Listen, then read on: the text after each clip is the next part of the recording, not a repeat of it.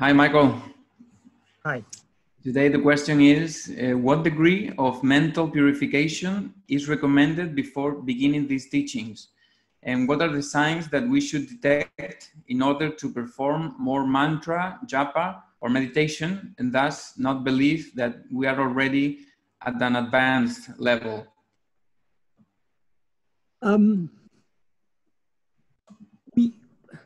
Firstly, we cannot measure the degree of our mental purification.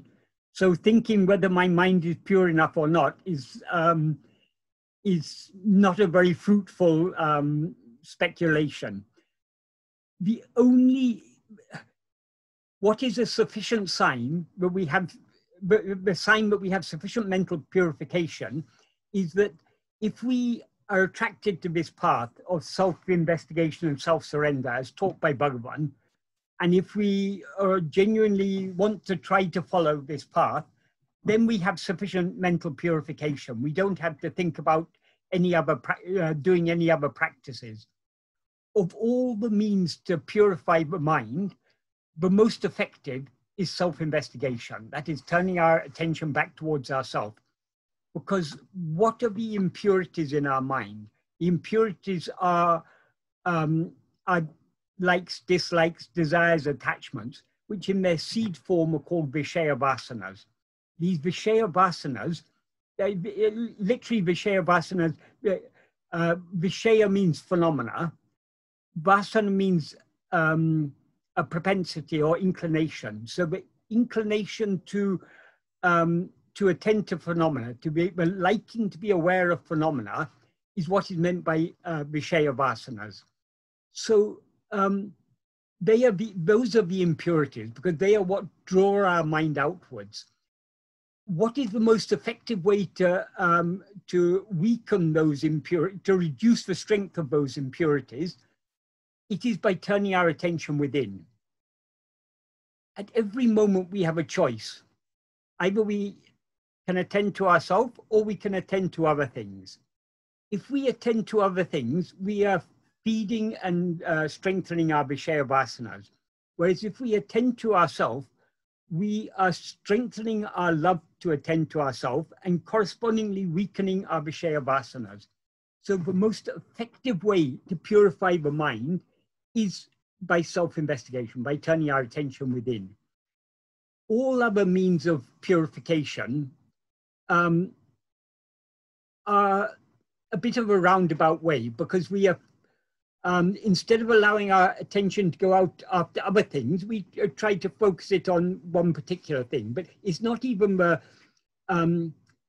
merely doing mantra japa or meditation doesn't necessarily purify the mind, because mantra japa is an action of speech.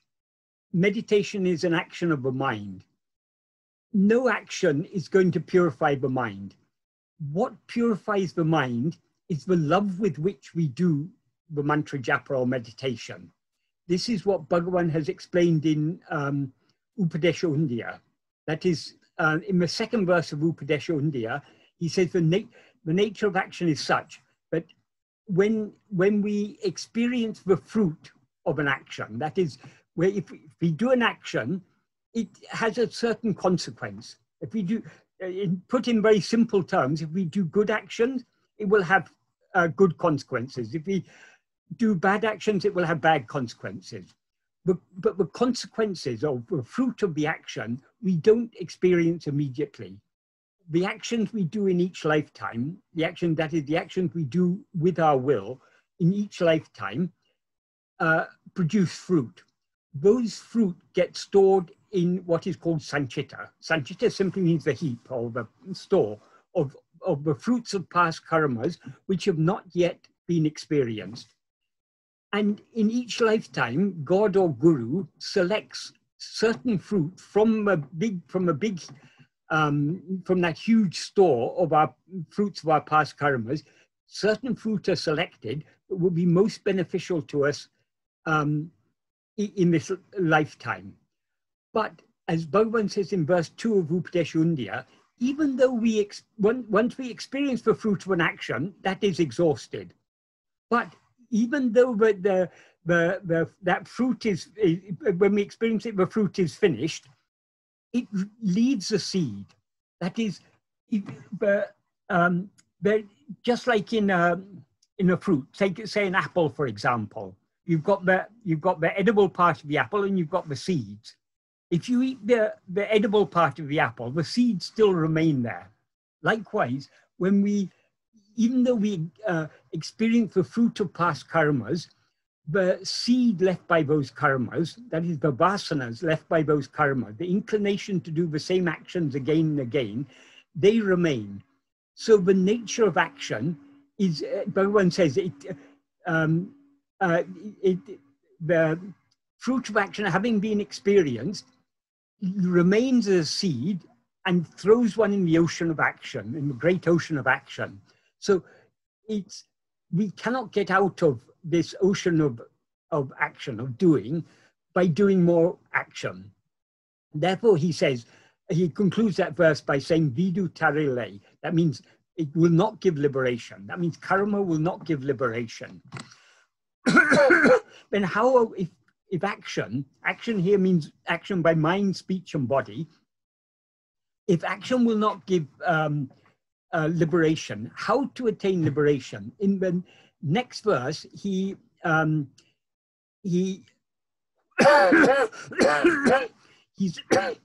says, Nishkarmiya karma. Nishkarmiya karma means action done without, not motivated by desire for any particular result. So action that isn't motivated by desire for a particular result and done for God. The literal meaning of the words he used in Tamil, done for God. But what that implies is done with love for God. And in fact, in his Malayalam translation of this verse, he very explicitly put Ishwara Priti in I. That means done for the love of, with love for God. So if you do action without desire for a result, but only motivated by love for God, that action will purify the mind and show the way to liberation.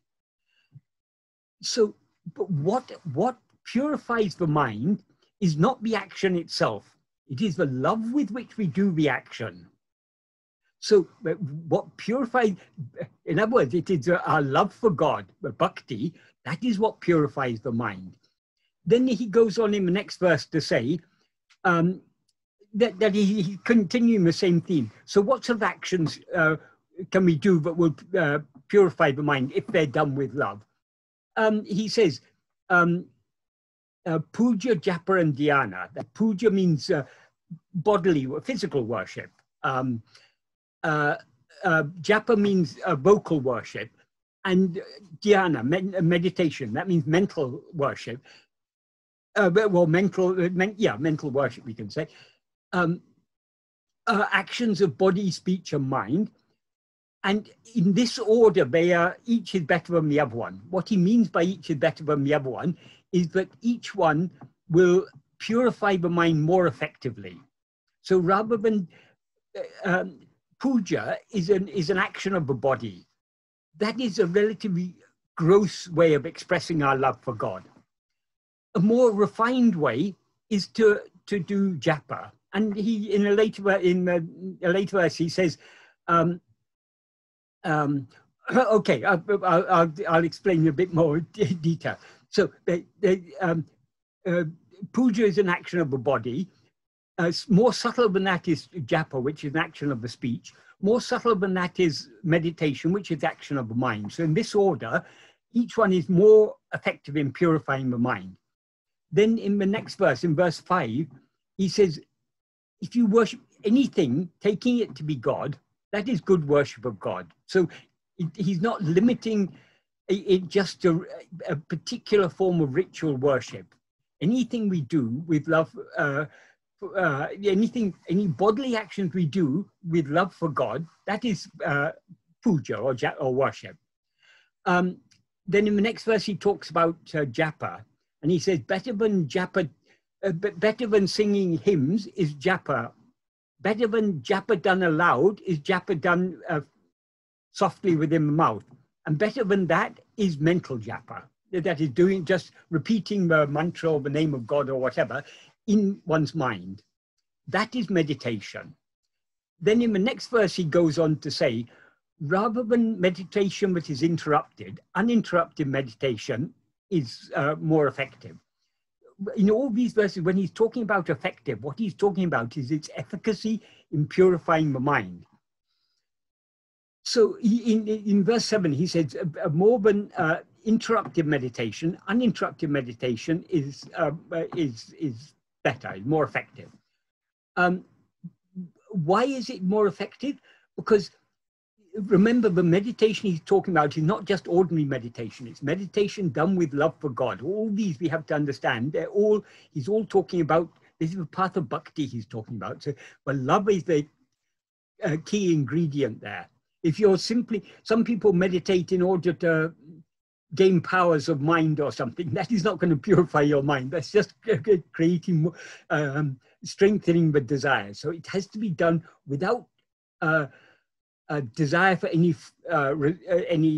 result, and just motivated just by the love of God. So so all the meditation which is uninterrupted is best. Why? Because if we're meditating on God, and if our meditation is often interrupted, that means we keep on thinking of other things. That means the fact that we're thinking of other things means our love for God is not so strong. But the more intense our love for God, the less we will be distracted by other thoughts. That is why the uninterrupted meditation is more effective. The implication is because it's done with, and the meditation being uninterrupted is the sign that we are doing it with great love, so it is more effective. But then in verse 8 he says, rather than meditating on God as something other than oneself, meditating on God as oneself, with the clear understanding that he is what is shining in me as I. I'm paraphrasing here. This is quite a literal translation. He says, "Anatinum uttamam." That is the best of all. That means it's the best of all these practices of bhakti, of all forms of spiritual practice. The best is meditating on what he calls ananya bhakti, ananya bhava. That means meditation on what is not other. That means the implication is meditating on God as I. So with the conviction that God is what is shining in oneself as I, meditating on I, that is the best of all. So he clearly implies there that turning our attention back towards ourselves, being self-attentive, is the most effective of all means to purify the mind. So if we are attracted to this path, this is trying to practice self-attentiveness is a far more effective means of purifying the mind than any amount of japa or meditation on anything other than I. So even if we make a little effort in this path, that will go a long way. So we can purify the mind much more effectively by trying it. Even if we don't succeed so well, even if we're trying and often failing, it doesn't matter. It's the nature. When a small child learns to walk, it has to fall over many times before it learns how to balance. Or if we learn to ride a bicycle, we have to fall many times before we learn. So it doesn't matter if we fail many times. Just the effort to try to turn our attention back towards ourselves, that is the most effective means of purifying the mind. So we don't have to worry about whether I got enough purification of mind. The fact that we are drawn to this path, that we're attracted to this path, means we are ready. It means it doesn't mean that we are at an advanced level or anything. It just means this is the path for us. We have gained sufficient purification of mind by whatever other means, and now we. As I said in verse 3, Bhagavan said that action done, nishkarmiya karma, desireless action done with love for God, will purify the mind and show the way to liberation. The way to liberation is self-attentiveness, turning our attention back towards ourselves. So if we're able he says it will show the way to liberation, means it will enable us to recognize that the way to liberation is to turn our attention within. So if we are ready to accept Bhagavan's teaching, but the best thing to do is to be self-attentive, to try to attend to ourselves, to turn our attention back towards ourselves. If we are firmly convinced by that, then we have got sufficient purity of mind to begin on this path. So the mere fact that we're attracted to this path, that we're drawn to this path, means we've got sufficient purification of mind to follow this path, because we wouldn't be attracted to it if we didn't have sufficient purification of mind, purity of mind. And Michael, if you said any action done for the love of God brings some purification of the mind, but that means any action at all, any bodily action. Yes, that is why Bhagavan says in the fifth verse, he says, worshipping any of, well, it has, he uses a term there, enuru. Enuru can mean 8 forms. That refers to a Shaiva Siddhanta idea, what's called Ashtamurti, but God is in 8 forms. God is each of the 5 elements, space, fire, air, earth, and water. These 5 elements are 5 forms of God. And the sun, the moon, and the jiva, the soul, these are all forms of God. In effect, it covers everything. All physical, all material things, and all sentient beings, all are forms of God. So, for example, it can include, for example, doing appropriate service to people or to animals. If you see any any sentient being suffering, whether human or non-human, and you try to alleviate that suffering, and if your motive for doing so is your love for God, because you see God or you have got that bhava, that attitude that God is in each and every living being.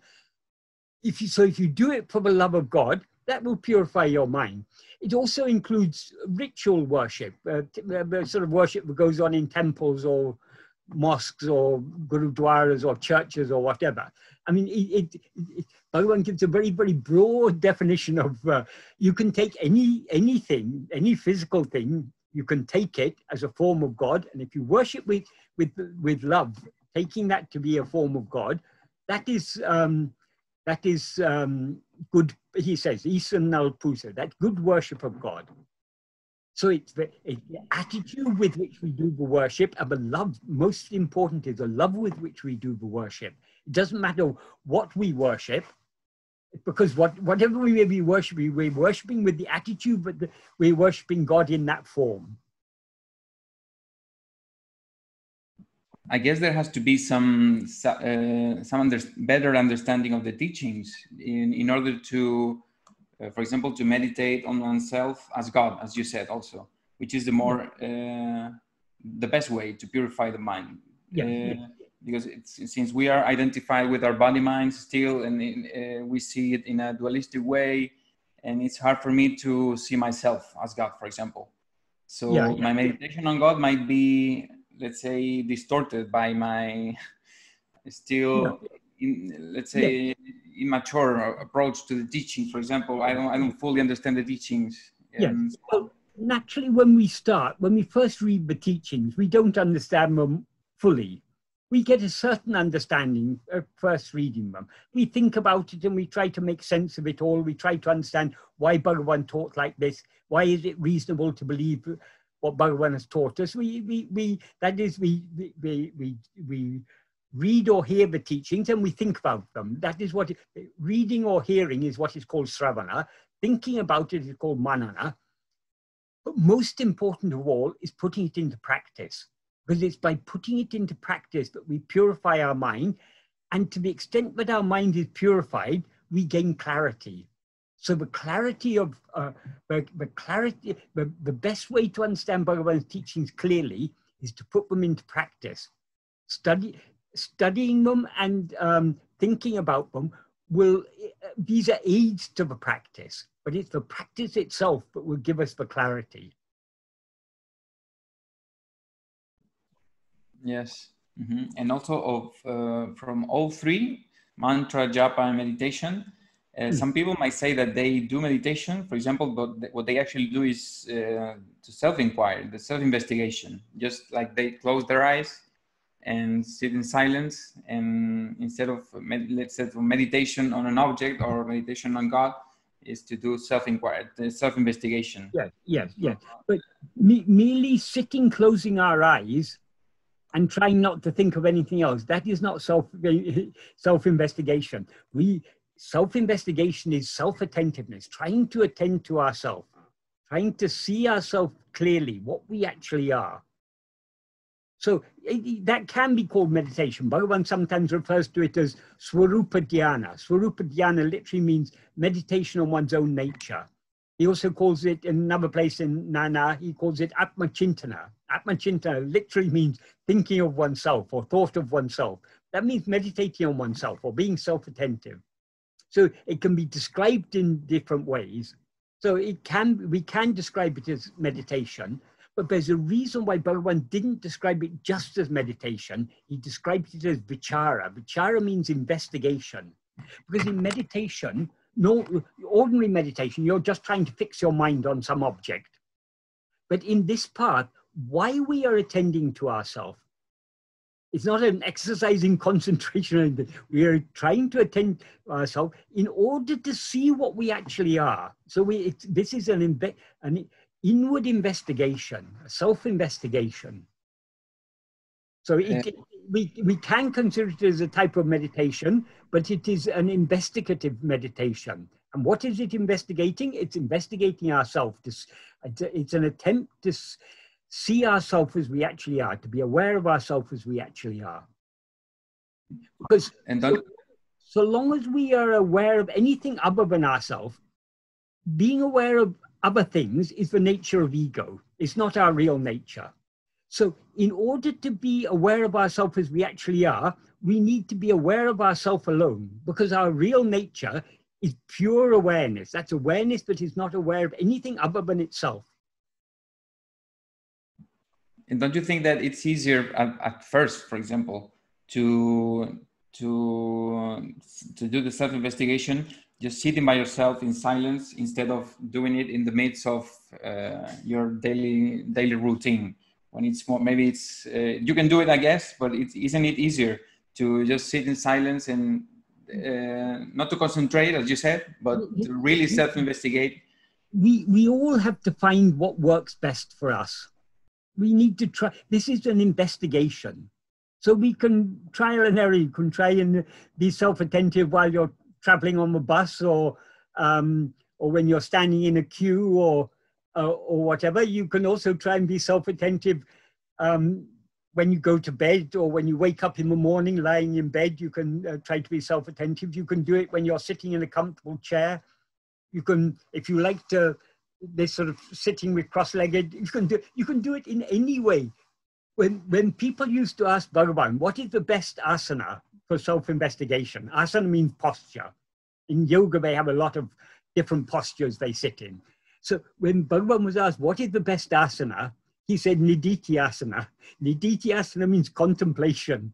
The implication is, it's not what the body is doing that matters, it's where our attention goes. If our attention goes within, that is good. It doesn't matter whether the body is walking or talking or sitting or lying or anything.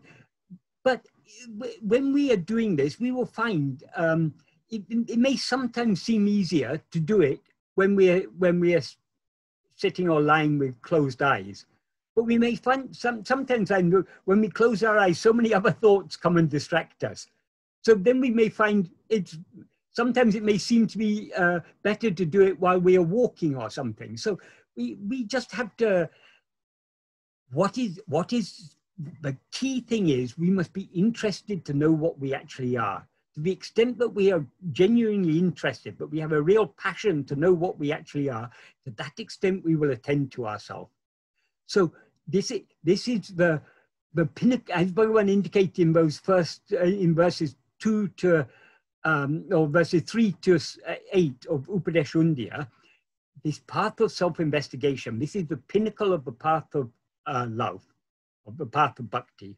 So what is key to success in this path is the love with which we attend to ourselves. If we have no love to attend to ourselves, our interest in other things will be constantly taking our mind outwards. So by trying to attend to ourselves, we need to slowly cultivate that liking to attend to ourselves, that love to attend to ourselves. We need to have intense curiosity to know, who am I?